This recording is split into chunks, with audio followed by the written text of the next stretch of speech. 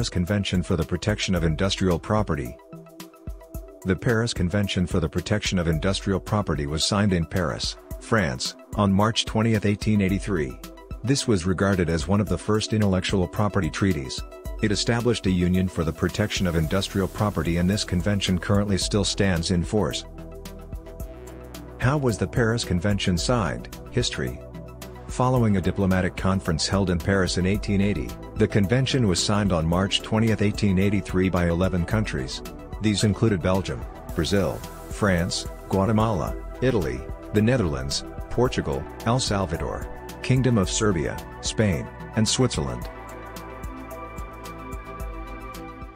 Please subscribe to our channel for more videos about intellectual property rights. Guatemala, El Salvador and Serbia denounced and reapplied for the convention by accession.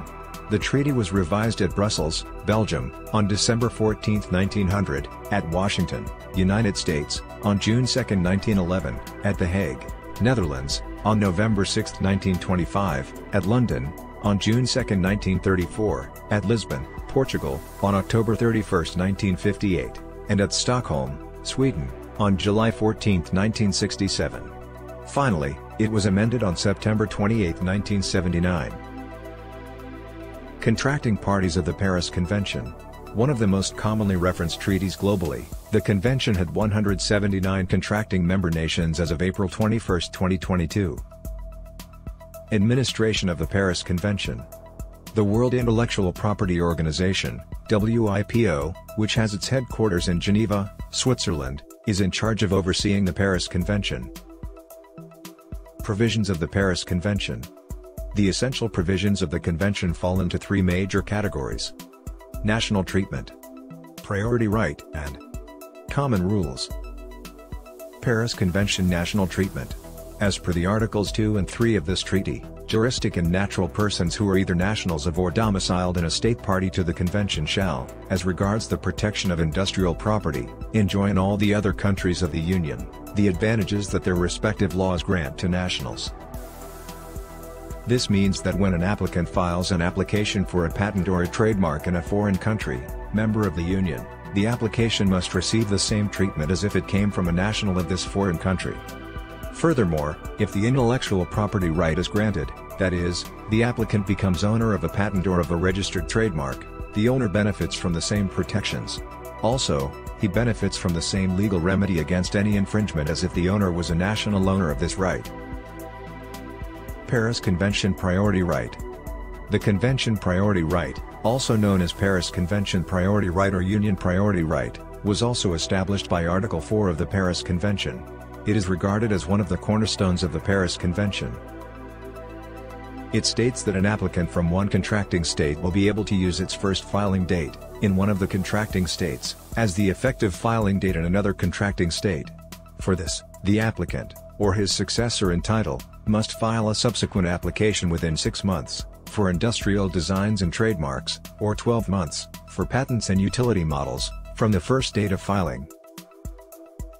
Temporary protection for goods shown at some international exhibitions.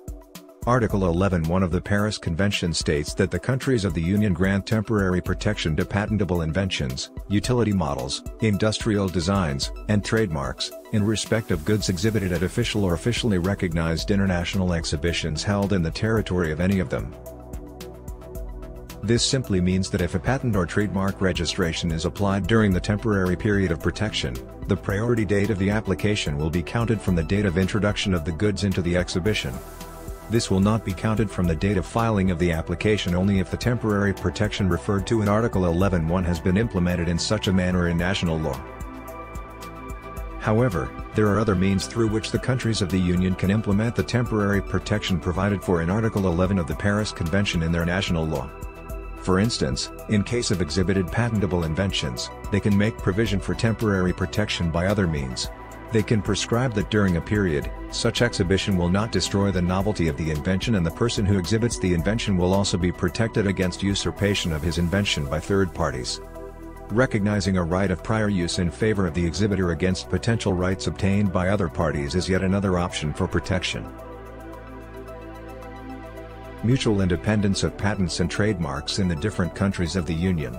Articles 4 bis and 6, for patents and trademarks respectively, states that for foreigners, the application for a patent or the registration of a trademark will be determined by the member state with respect to their national laws and not by the country of origin or any other countries.